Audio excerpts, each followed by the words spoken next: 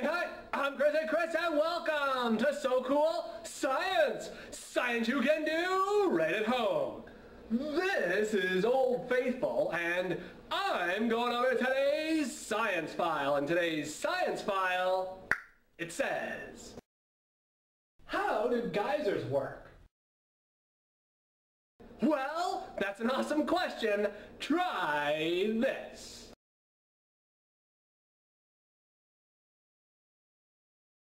You will need a pot, a funnel, some water, and your stove. Start by getting yourself some pot. I mean a pot. Yeah, a pot. And you're gonna take your pot and you're gonna fill it with water.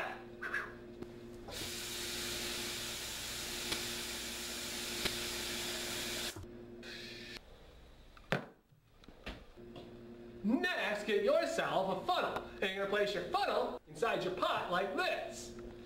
Next, you're gonna get yourself some tin foil. No, you don't need like a ton, you just need like a little bit, you know, because all you're gonna do is like cover over the top of the pot. And so poke the funnel through the tin foil. And then wrap the tin foil around the pot.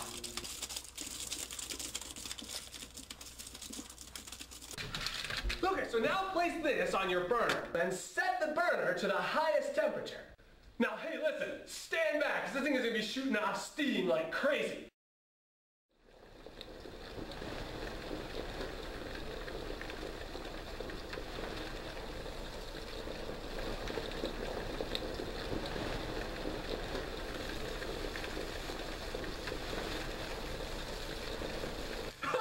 What does that remind you of? Never mind.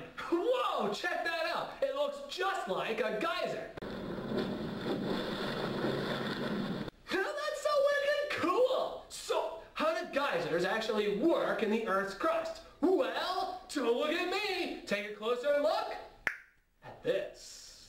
Geysers are eruption spouts of steam and hot water from within the Earth's crust. Geysers start out as hollow chambers in the Earth's crust that get filled with water from the water table or underground rivers. If these water chambers happen to be near a volcanic source, the volcanic rock boils the water. Some of this water escapes as steam, which lowers the weight of the water. Since the boiling point of the water drops down below the already boiling water, this causes the water to instantly vaporize or expand rapidly. This rapid expansion creates enough pressure which causes it to erupt from the Earth's crust as a jet of steam and hot water. The height of the geyser depends on the amount of water. The more water you have, the more water will instantly vaporize and thus more pressure, leading to a higher spout. Almost all the geysers on Earth occur in Iceland, New Zealand, and the United States. So now you know more about geysers. You know, making your own geyser right at home is why science is so cool.